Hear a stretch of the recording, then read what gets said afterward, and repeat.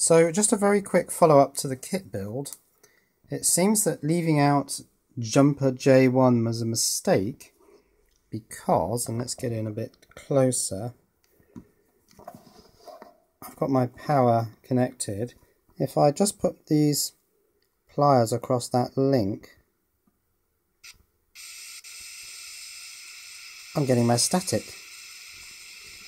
I'm getting my white noise, which is what I wanted. So J1 needs to be in there, even though it appears to only be connected to the metalwork of the changeover switch. Now actually, if I do the changeover switch as well,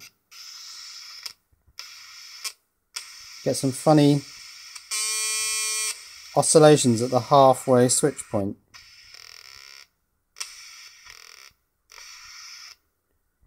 So that's a bit nasty, but yeah, static. So result, my kit now does work.